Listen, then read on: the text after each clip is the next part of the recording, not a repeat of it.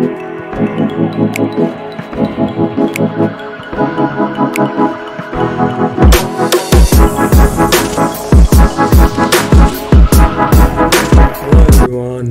to another portrait editing video. If you haven't checked my other portrait tutorials, I will leave them in the description. Also, download link to images used in this video as well. Enjoy. First, let's go to File, New to create a document with the size of 1080 by 1080. This is a very good size for social media.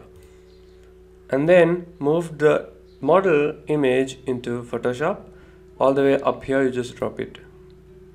Now I'm using the Photoshop version 2020. In this version you can double click the background and go all the way to the properties and press remove background. It might take a while, and if you're using older versions you can use the selection tools such as the quick selection tools.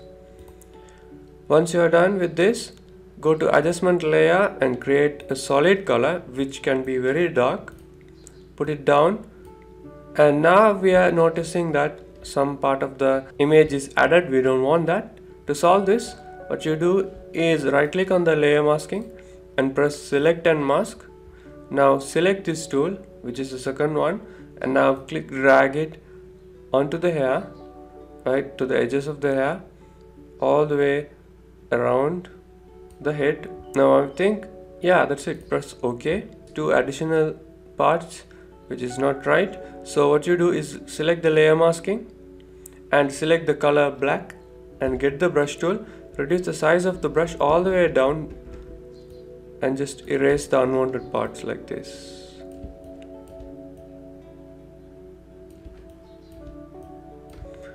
Right, down here also I'm just seeing some extra parts additional.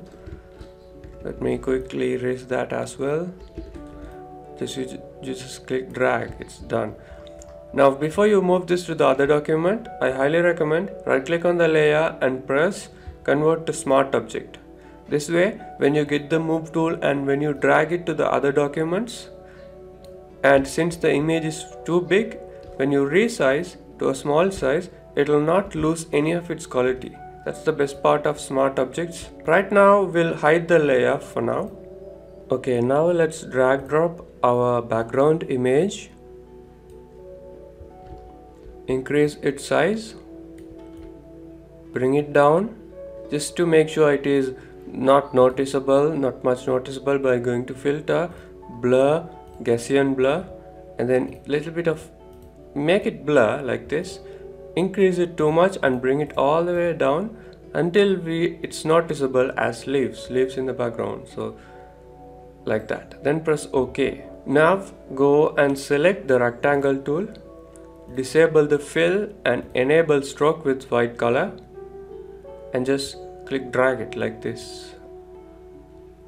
Now I feel like the thickness of the border is too much, so let's reduce that as well, maybe to 9. It's all up to you. So this is going to be the neon lights, and then you just right click on that. I guess even before we do that, let's take a copy and select the copy and hide the first one and change, go to rectangle tool, back again, and change the stroke color to a very bright looking green. This is fine for me. And then you have to take a duplicate as well. So yeah, let's select the middle one and go to filter, blur, Gaussian blur, and it's asking to rasterize. It's totally fine. Press rasterize and now increase it, not too much, that's way too much. So let's increase it maybe like this, and I'll press OK, not too much. Now select the last one which is in the very bottom. Now go to once again filter, blur, Gaussian blur, and then it will ask you to rasterize. You press rasterize and now increase it even more than the previous one, a little bit more than the previous one. Now you just press OK. If you need to make this much more bright and stuff, you just select whichever you want. I'm going to select the middle one and press Ctrl J, so that now as you can see it's becoming more bright. If I do that again for the the very bottom one, the last one, Control J. Now it's all bright. Now it's good, but we have to make sure this bulb, or whatever you want to call this, I'll call this as a bulb. So this bulb's blurriness also should be a little, we have to increase that. So before we go there, and we'll first rasterize the layer and then filter, blur, and then Gaussian blur. Not too much, it's all the way up. So we just want to increase, give it a little bit of blur, not much. Then press OK. That's it, I'm done with the neon lights. And select every layer belongs to the neon light. Control E to merge them. I think it's better before doing that.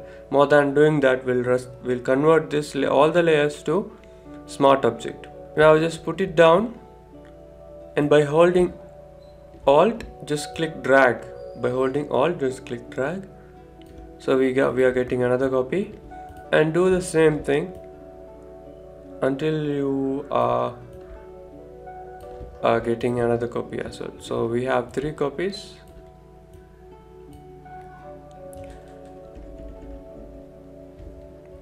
Select all the 3, and it's too much in size, so let's reduce.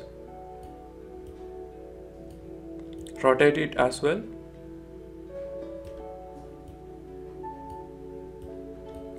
I think even before I do anything, what I'm going to do is I'm going to shrink its size like this.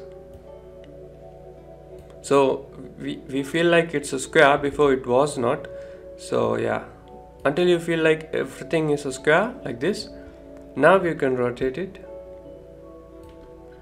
and reducing the size much more,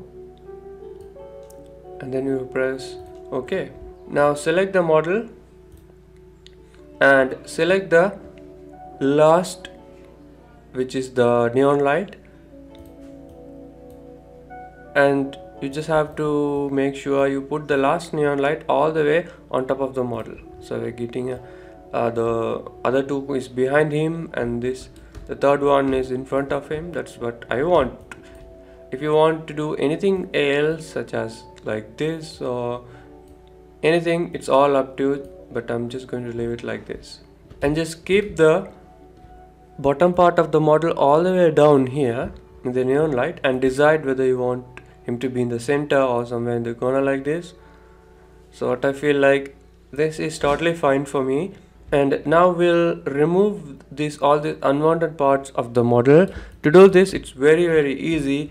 All you have to do is just make sure you get the polygonal lasso tool, and before that, rasterize the model layer like that, and just trace the neon light like that, and go all the way around and finish where you started. Now you just get the eraser tool and erase the part of the body, and now press Ctrl D to deselect the selection. So now we have to add the reflections. Select the model and go to adjustments layer and select hue saturation, and press create clipping mask as colorize as well, and change the hue to green and increase saturation and increase lightness a little bit, and then double click right here to go to layer styles option.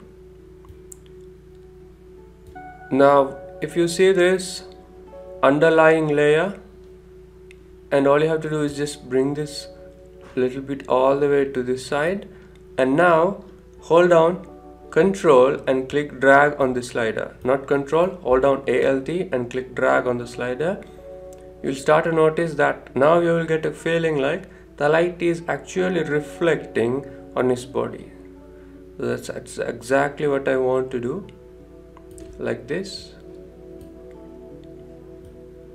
Also adjust this. Now it looks way more natural. That's exactly what we want, and press OK. Now select this layer masking and press Ctrl I to invert that. B for the brush tool, and now what I want you to do is just paint on the body where you think the light will be reflecting.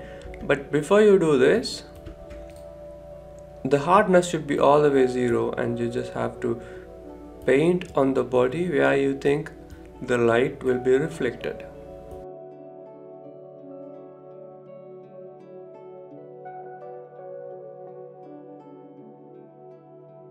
So you just do like this.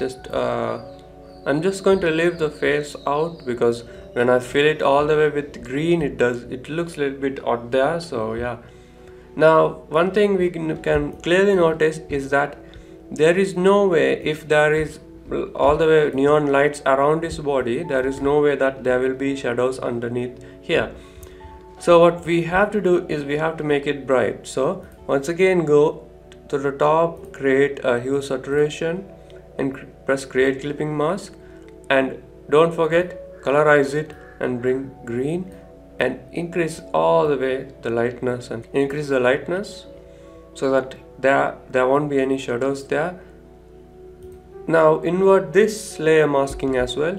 Press B for the brush tool and just click on the shadows. I feel like it's too much, so let's reduce the opacity like that.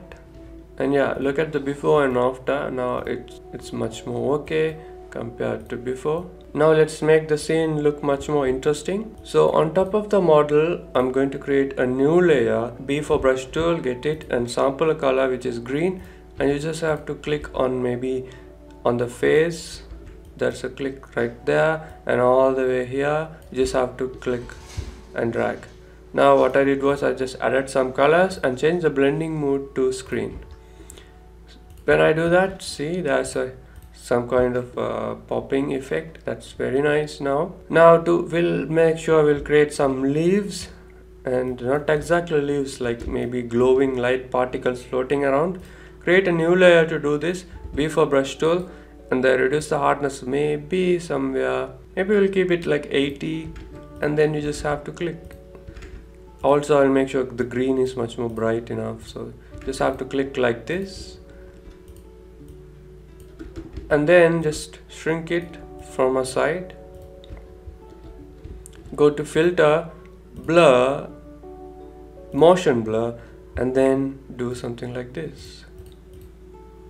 And if you want, you can change the direction. I feel like this is okay. If you like, you can make it blur as well. I'm going to make sure I'm going to convert this to a smart object and go to filter, blur, Gaussian blur, and increase the blur. Now it's applied to the smart object, not to the actual layer. Now select the smart object and press Ctrl I, B for brush tool, and now you can add it to only to one side like this. If you want to, just added some green blur effect for that. Now you just have to place it.